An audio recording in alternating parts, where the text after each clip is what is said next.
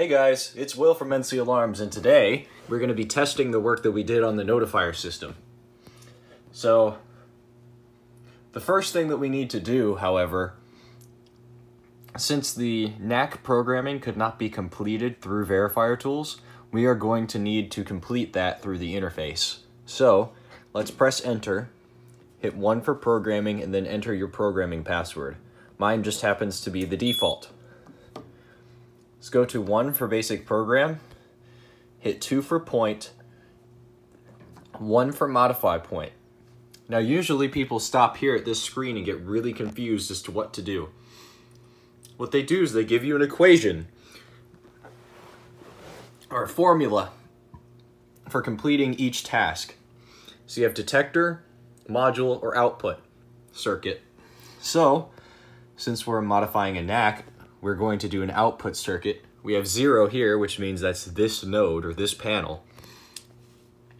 And you can see it's -A. A is the address of the notification circuit, which in this case will be 1, 2, 3, or 4, corresponding to the number of the notification appliance circuit, or NAC. And then E means enter. So this symbol here, you can see AND. If we look down here, we have this AND button. Let's press AND, which means output, and you see this A starts blinking. So let's press 3, which is the NAC that I have the 49039221 on, and we'll press enter. Now, once you get to this screen, you have some work to do. Program, bell circuit, J&J wall device, 00, blank, blank, blank, blank, star, FW. If you've never done this before, you're going to have no idea what to do when you get here. First thing we're going to do is if you want to change an item, you use the next or previous selection buttons, the plus or minus. So we're going to use plus to get to horn circuit. And then we're going to go over here and we're going to change our label by arrowing over. And to change our label, we're going to put simplex. And it's nice that Notifier gives you this whole keyboard to work with, full QWERTY keyboard. We're going to do 4903-9221. And you can see it shows up there. Our next step is to go down here, and if this middle one is not set to F, you need to set it to F because that means resound fire. Star means non-silenceable. And the other letters correspond to different conditions on the panel, like security, supervisory, trouble, all kinds of stuff like that for alarm resound. And the final step is we need to arrow over to the first set of blank spaces available. These zeros, don't get rid of them.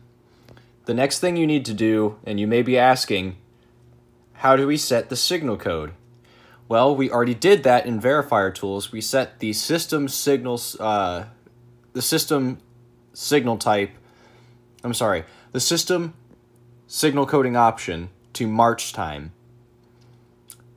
But what that doesn't do is that doesn't set all of your NACs to March time. In order to selectively turn on signal coding for your NAC circuits, you must use the special function software zone, which in this case we can call on special function 8 for signal code by pressing F and then 8. And as you can see, it shows up right there, F8. Now let's press enter.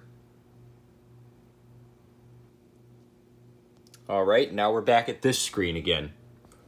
So let's exit all the way out of programming until we get our system normal screen or whatever amount of troubles you may have had prior to programming the system. And now we're going to test it out. So let's see if the 4903-9221 does indeed do March time. Hear it? Ready? 3, 2, 1.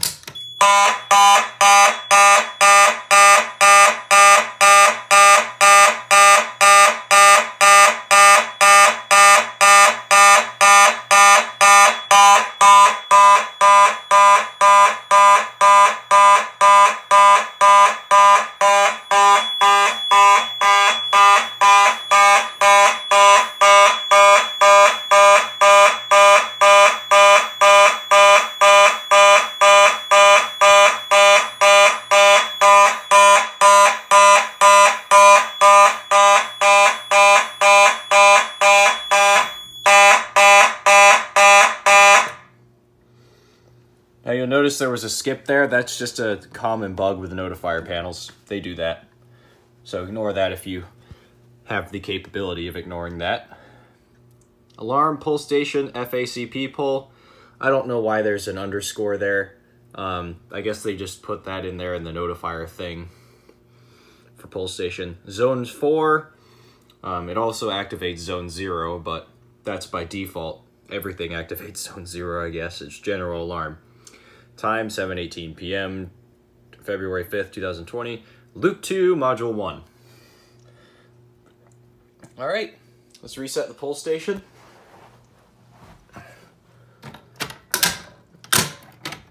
And now you can see, flipped up, nice. And let's go down here to the panel, which I did take the door off of, by the way. And we're going to go ahead and perform a system reset. Now we get our system initialization trouble. And once that clears, the panel will be normal. So thank you guys for watching this video. Hope you enjoyed the Verifier Tools tutorial and demonstration video. If you liked them both, give them a thumbs up and recommend them to a friend who wants to know a little bit more about how to program with Notifier. My name is Will. Thanks for watching NC Alarms, and I'll see you next time.